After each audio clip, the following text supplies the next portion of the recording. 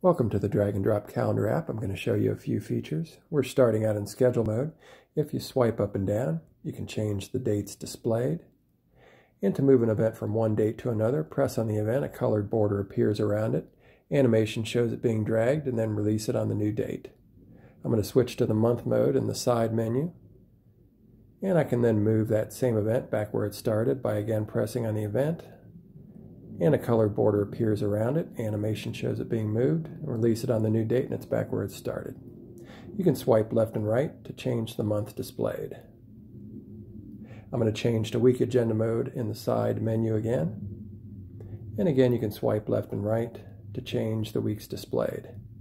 If I want to edit the start time for an event, for example, I click on that event on the page, then I click on the start time to open the time picker, pick a new hour value, and then I can change the minutes by either sliding the minute hand, or I can click directly on a minute value. Click OK, and then click the Save button in the upper right, and the new time appears on the screen. If I want to add an event, I can do that directly on the page by double-clicking in the Wednesday cell, for example, and it opens the Add Event page with the time and date pre-filled in. And then I can put in a title for the event, and then click the Save button, and the event appears on the screen.